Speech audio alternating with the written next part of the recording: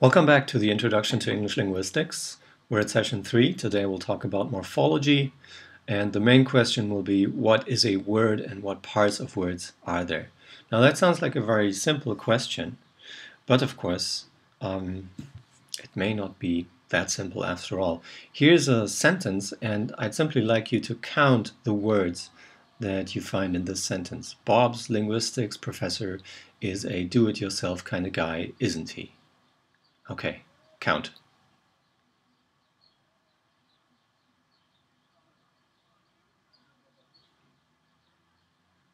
Okay, I hope you're done.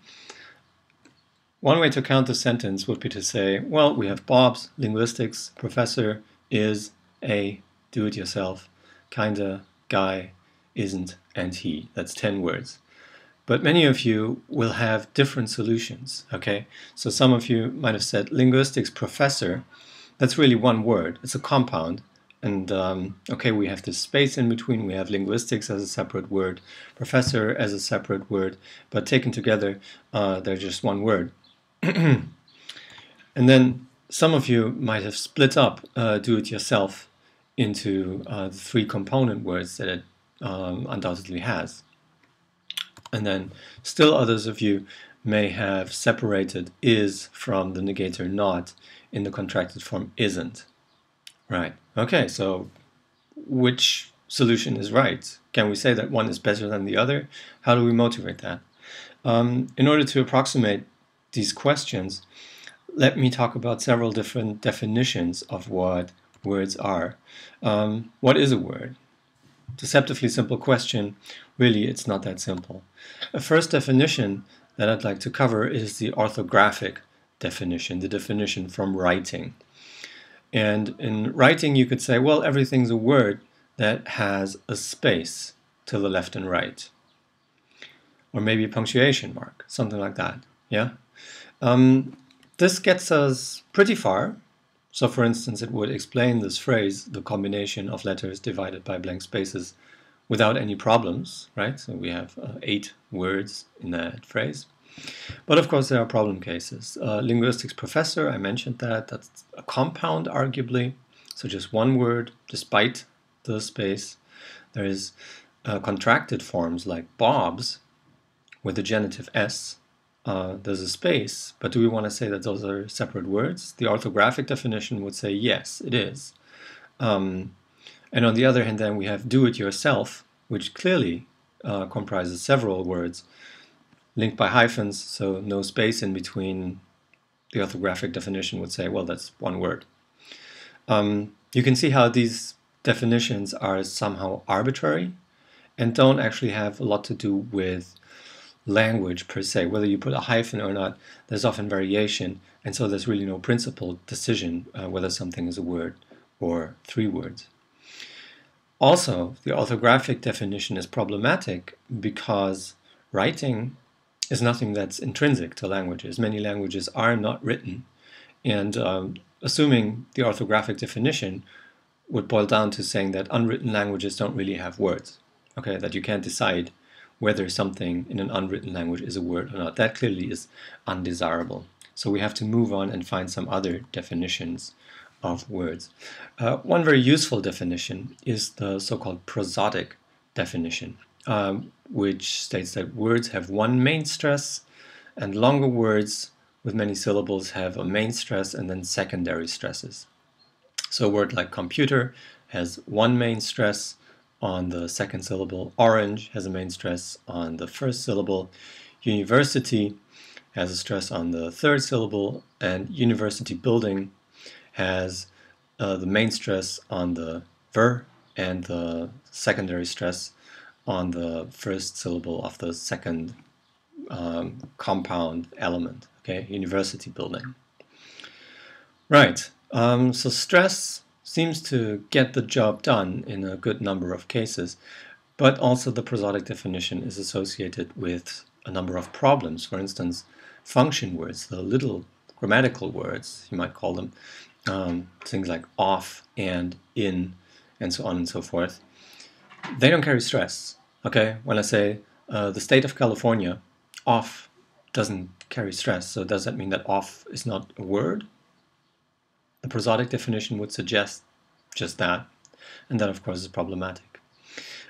Likewise, the prosodic definition suggests that clitics or contracted forms, as in bobs, I'll, he's, don't, and so on and so forth, like these are, on the prosodic definition, no words in themselves.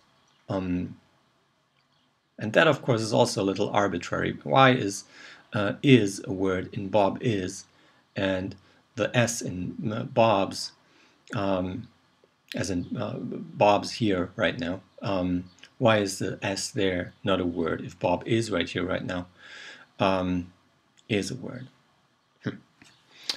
So we have to keep looking and consider yet another definition. The third that I'd like to mention is the so-called integrity definition, which states that words are units into which no intervening material can be inserted. So they're kind of like atoms, or atoms where you really can't insert anything into the middle of the structure. You can add on to the structure, okay? So you have a atomic little unit like common, and you can add on to it and say, well, that's uncommon. Create a new word. But crucially, you can't fiddle with the core of a word like common and say that's common. Yeah, that's not an English word. This definition, well, you might argue how useful it really is, but it certainly captures something about words, and it has only very few exceptions. The exceptions that it has mostly involve kangaroos. So here's an example of kangaroo with an expletive inserted into the middle of the kangaroo. Yeah, absolutely, that's another example. But well, when you hear integrity definition of a word, think of a kangaroo with nasty things in between. Right. I want to get to another definition, namely the semantic definition. We could say words are those units that describe a unified idea or some semantic concept. So apple, that's a clear idea that you can form in your mind. Lake, justice, or even abstract things like minus or electric. Ideas, and we express those ideas with words. Okay, so linguistics professor, a compound, is some kind of coherent idea, and so we might say, well, yeah, that's a word. Now, problems with this approach, the semantic definition of words, is that there are lots of distinct concepts that we can identify as humans, as human beings, that are not expressed by words. So, for instance, you probably all know the smell of fresh rain in a forest in the fall. It's a very distinctive smell, and if you haven't experienced it, I suggest that you do so in the near future. It's a wonderful smell. However, there's not a single word for it. The smell of fresh rain in the forest in the fall, that's a whole phrase, not a single word, despite the fact that it describes a distinct concept.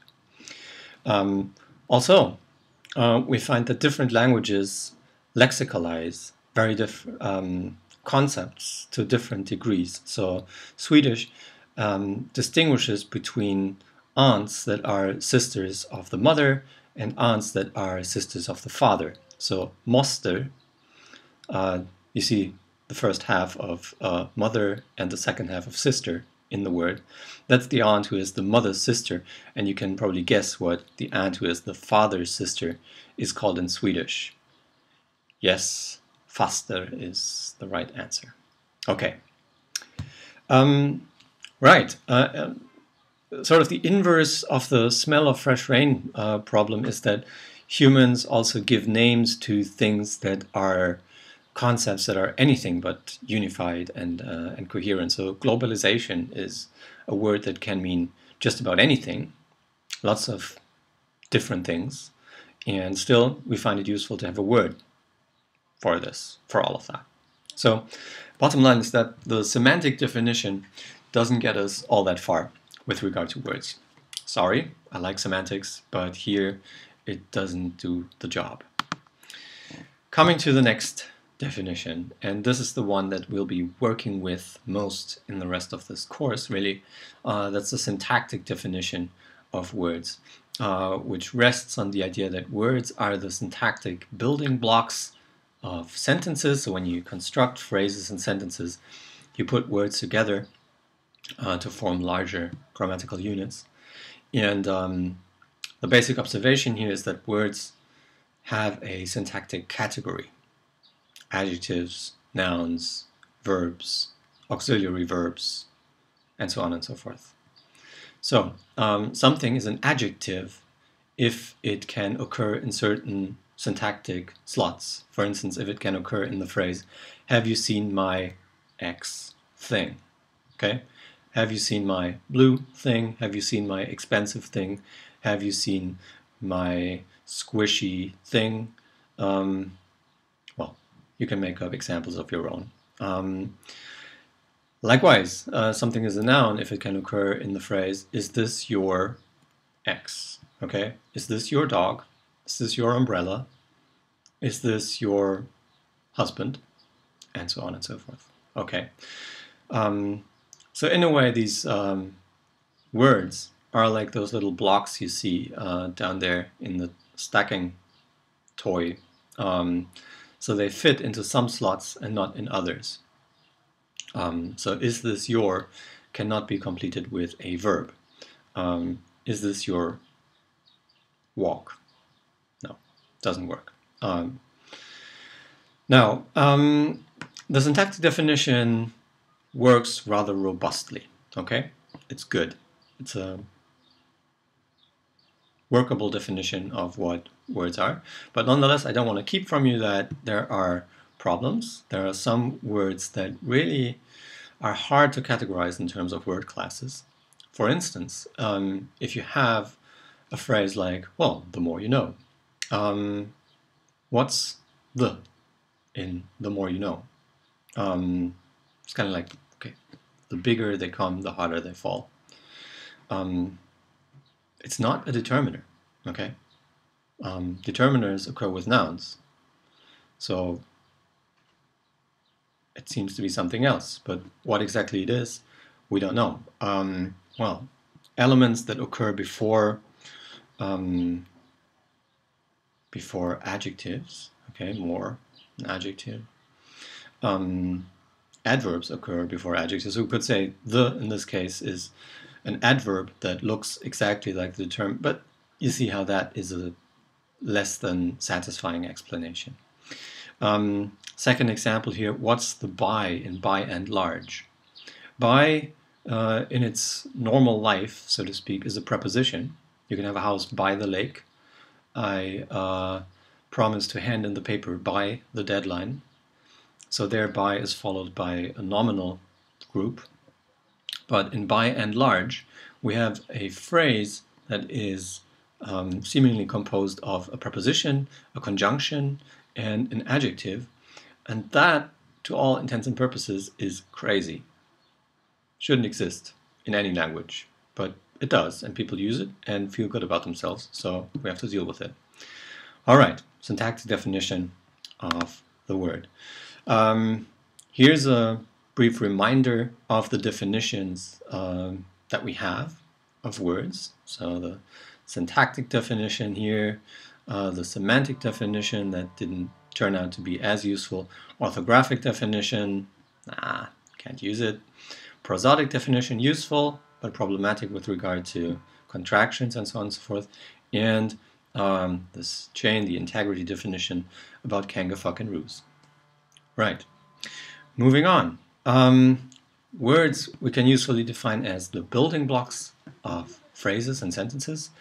They are members in a syntactic category, barring for the moment things like by and large.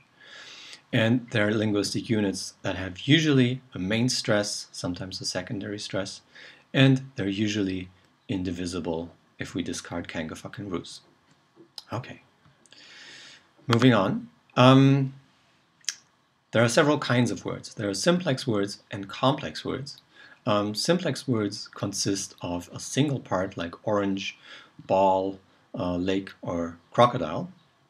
so they just have a single recognizable part. And in other words, you can recognize several parts. Okay, so think of unhappy, distasteful, or one recent or not so recent coinage, misunderestimate. Well, doesn't make sense, but it still is a word. Yeah. So in these words, you can distinguish parts. In happy, you have happy and unhappy. In distasteful, you have taste, full, so tasteful, and then distasteful to mean the opposite.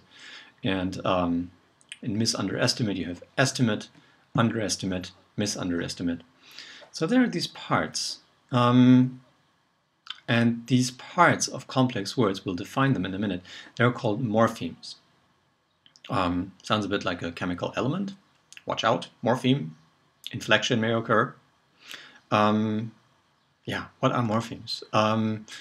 The morpheme can be defined as the smallest linguistic unit that carries meaning. Okay, it carries meaning, and this allows us to ask questions like, okay, how many morphemes are there in untruthfulness? Okay, we have truth, that's one morpheme.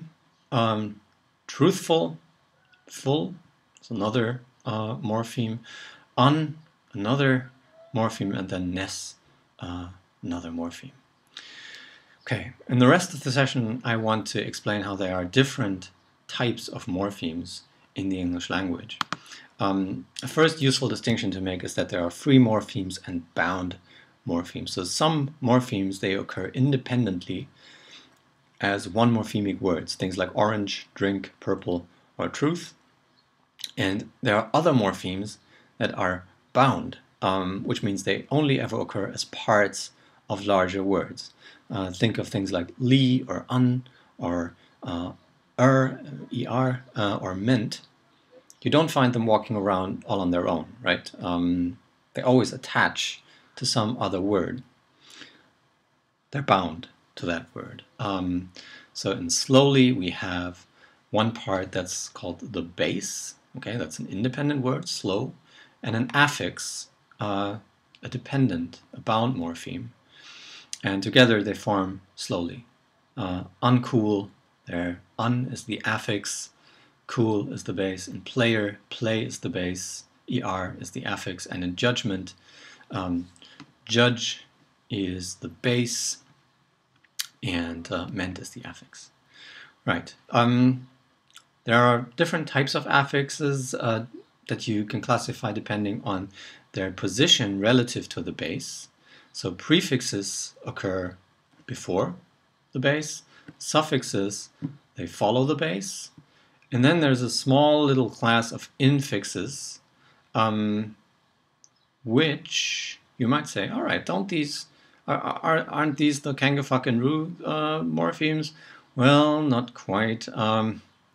They refer to things like speedometer, okay, which is technically a compound with a little infix in there. Yeah. Doesn't occur all that often. It will be on the exam, though.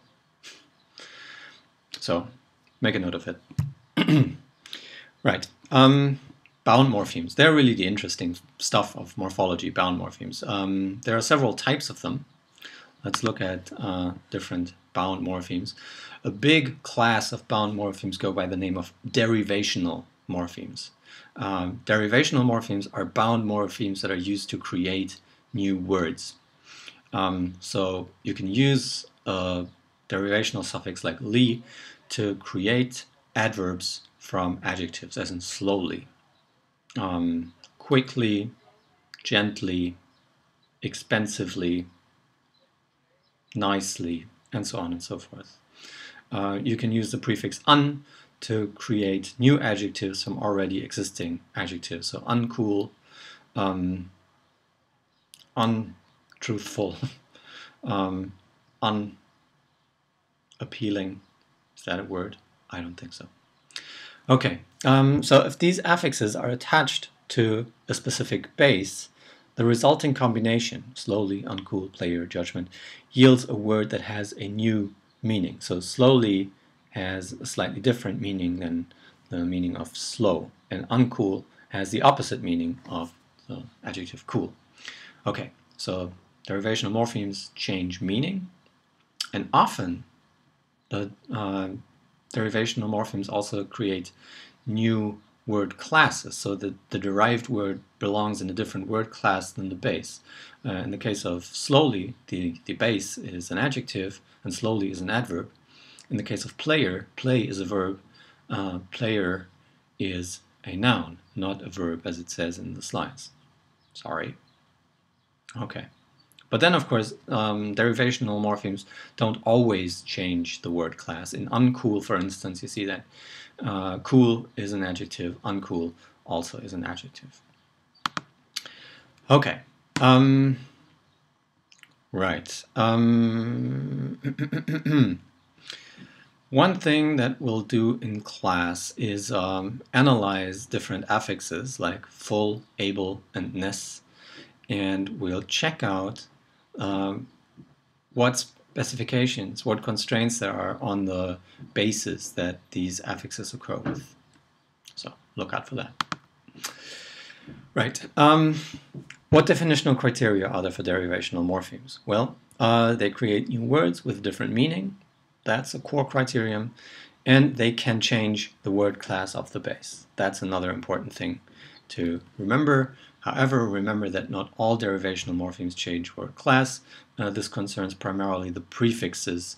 So un gets uncool from cool, dis gets disprefer from prefer, under gets underrepresent from represent, and so on and so forth. So prefixes don't change the word class. Okay. Now, problems with derivational morphemes. Yeah. I got 99 problems, and derivational morphemes are some of them. Derivational morphemes can become opaque, so that speakers do no longer see a historical morpheme boundary anymore. You can see this in words like language or envelope or balance or neighbor. These look like monomorphemic, simplex words to present-day English speakers. However, historically, they actually were bimorphemic. So language is formed of Norman French langue and the derivational suffix age. So it's the tonguing, if you like. Yeah. Envelope. You put something into an you input something. Yeah. Balance. There's the prefix by. Okay, that's two things, and the lens part refers to a scale. And neighbor is also bimorphemic. Nay, you see the nigh, maybe, that you know from archaic uses of English. Nigh, and bor, that's the one who lives somewhere, peasant. Okay, so the peasants who are close, those are your neighbors back in the day. These days, neighbors occur everywhere. All right. We come to a second important class of morphemes, and those are inflectional morphemes. Inflectional morphemes we can define as bound morphemes used to mark grammatical distinctions, as in cats, collected, sleeps, and louder. Important difference between derivational and inflectional. Inflectional morphemes change the form of a word, but not the word class, and neither do they change the central meaning of the word. Okay. The main function of inflectional morphemes is to mark grammatical distinctions. So cat versus cats, what's marked by the inflectional morpheme there is the grammatical distinction of singular versus plural. Are we talking about one thing or are we talking about many things? In collects versus collected, we mark the distinction of present versus past. So does something happen right now, or did something happen way back when?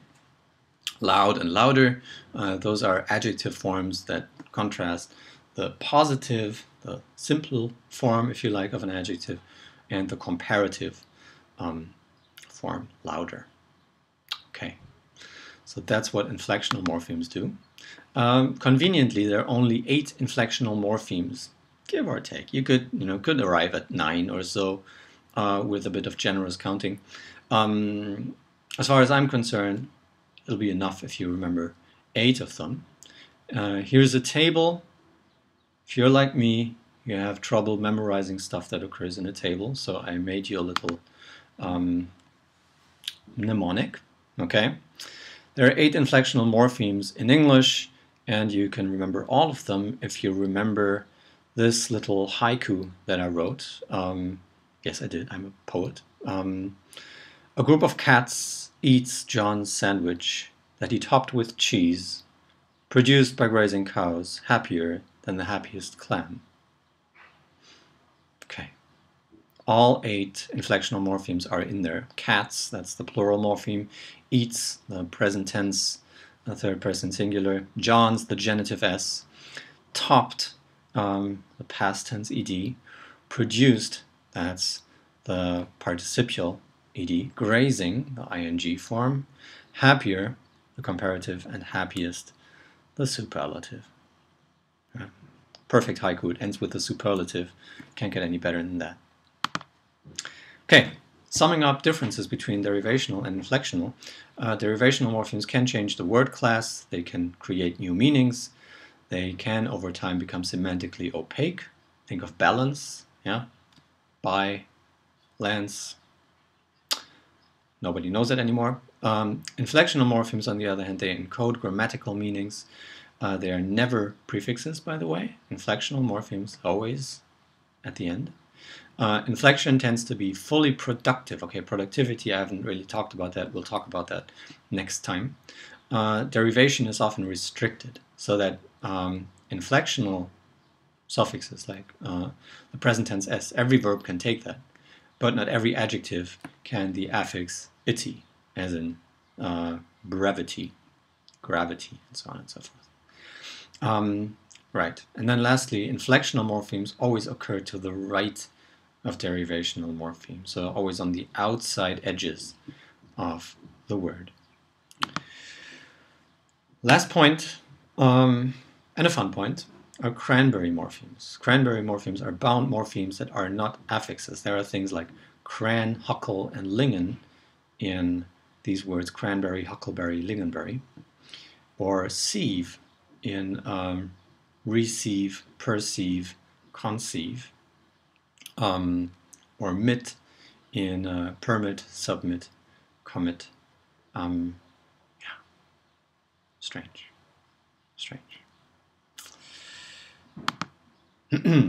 Here's a little overview of the types of morphemes that I'd like you to remember. The biggest split is between free and bound morphemes. Free morphemes can be distinguished into lexical content words like green or idea or juice, and function words in and of, must, you, and so on and so forth. And the bound morphemes, they can be distinguished into inflectional affixes, I don't know, group of cats, eats, and so on and so forth. And then derivational affixes, like meant, able, itty, and so on and so forth. And then these little cranberry morphs. I'll give you some bonus points on the exam. Okay, questions we'll talk about in class. I'll see you next time.